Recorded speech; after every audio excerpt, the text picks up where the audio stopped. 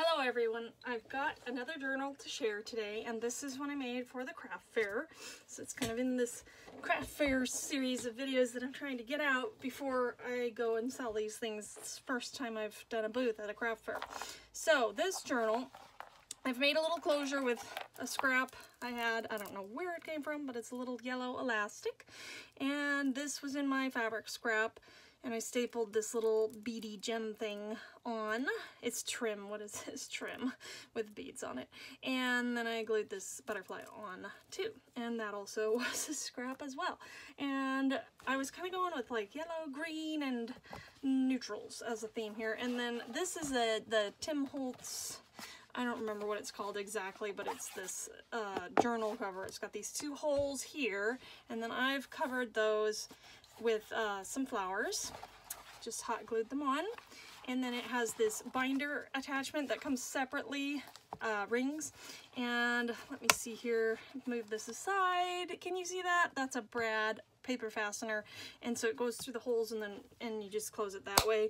It's slightly wobbly, I don't know if I could do that better, but anyway, it's really versatile, and I love the look. It's pretty. I don't have to do much to it, so I'm going to leave it like that, the cover. And then I've embellished it, and this is how the cover comes, like this. I think it comes in a 2-pack maybe, if I remember correctly. You get 2 of these, and then when you buy this, you get 2 of these. I found them probably at Tuesday morning or something for some screaming deal, so that was great.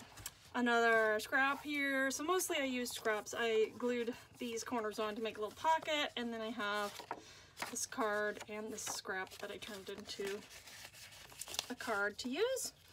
And I love that with the rings you can change where things are, and I like to use thicker paper than I would in my stitched journals because then it's harder to tear the holes, which I'm really good at tearing binder holes. So this one it looks like I don't have something in there, so I'll grab a little scrap here, and I left it open on 2 of the sides so that you can tuck things in. But I have said in the past, if you've watched my channel before, that I don't like to leave things completely white, and so since this isn't stained or dyed, yeah, I added some scraps. And then this flips open, and I added this little tab there. And you'll probably see me plucking out debris every now and then. Let me see if I can get better centered here. Yeah, so there's a scrap there I glued on. Looks like I glued it to itself there for a bit. And then this was a tiny little scrap. I loved this little paper, and it was tiny scraps from some boxes I made, but sometimes if I just love the pattern, I keep even the tiniest of scraps, and this is what it's great for. Just add a little color to the page there. This flips out, and it was a torn edge, and I think that's beautiful, just like that, and that's how it was in my scrap bin. I like to leave it that way. I think I've also done some corners and things here, so I've rounded some corners, and then this was a scrap of canvas I had there. This was from a scrap of paper, and I fussy cut out the portion of the butterfly that was there. This I had in my stash of things, and then this is a card that I punched the edges on, and there's another scrap. You're gonna hear scrap a lot probably, and I just like how that looks there. And this one you can kind of see I've done the corners with a special corner punch. I rediscovered my corner punch. I'm like, why haven't I been using this? I love this little paper. I just added it to just go with the greens and the yellows theme. And this was a die cut. I think somehow maybe I got the edge of it, and so it's been in my stash for a while with it's not completely circular, you know, self, and I thought, well, that's a great straight edge that could go on the edge of a paper as a tab. So there it is, not being wasted. And on this side I've embellished a little. Here's this little beautiful dyed scrap. This is paper folded over, excuse me, and glued on the sides there to make a side tuck there. And I think this back side of this paper was really bright pink, and it just didn't go with my theme, so I covered it with the more neutral color there. Put a little bow here. I love this sunset paper, and this is what is this called? Acetate, right? And it's printed, so I just kind of glued just the edges. I didn't want, you can't really see the glue too much, even though my pin was rusting and coloring my glue orange, but yeah, so, and it serves as a tiny little tuck there as well. And then this is folded up here and glued here to make this pocket.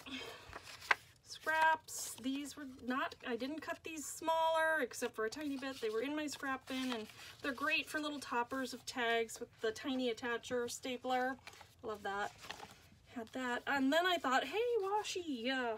So these just go great, don't they? The two colors. I don't even know if it's the same company, but yeah, anyway, and I love this paper.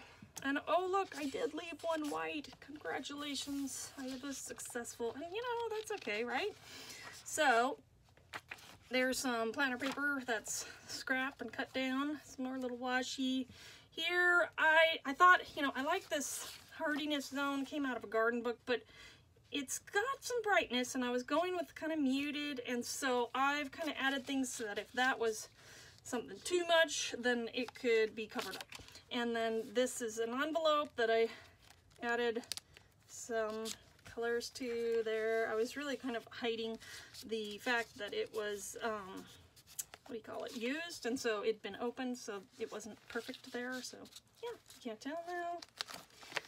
Then this is a flip up. I've added some washi to be a little grab tab there, and then again, you know, I like that some of the words show through, but I also want it to look finished in a sense, and so this was a scrap of beautiful wrapping paper I've had forever, and so I just covered some of the lettering in there, and I like how that turned out.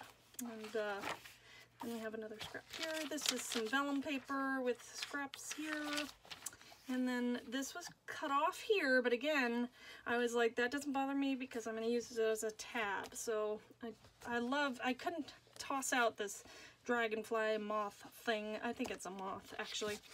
So, and then here's this scrap.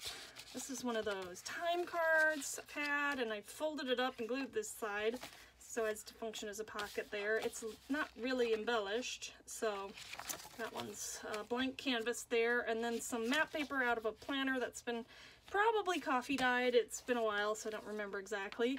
Some of this, what is this, ledger paper, I think, that this and the time card I got a long time ago from a Tattered Dream on Etsy, is it? I'm not sure. And there's another little hint of washi, and then finally the last page there. So I really like how that turned out. I don't want it to be over embellished, but I wanted it to be something that someone wouldn't have to embellish further if they were not so inclined to do so. Well, there it is. Where will your imagination take you today? Let your creativity soar. Thanks for watching. Bye!